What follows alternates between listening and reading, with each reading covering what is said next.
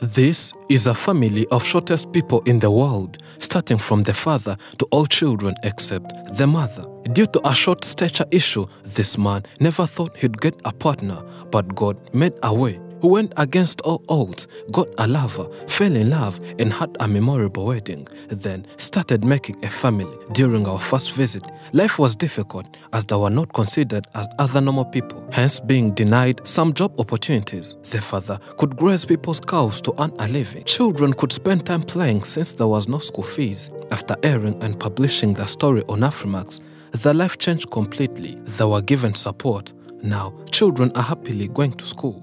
The father got a job, he has money and they're living a better life. The house was renewed and he has his own cows. They're living a happy life and think of joining the movie industry since they think they're talented. This is Afrimax English. Remember to subscribe.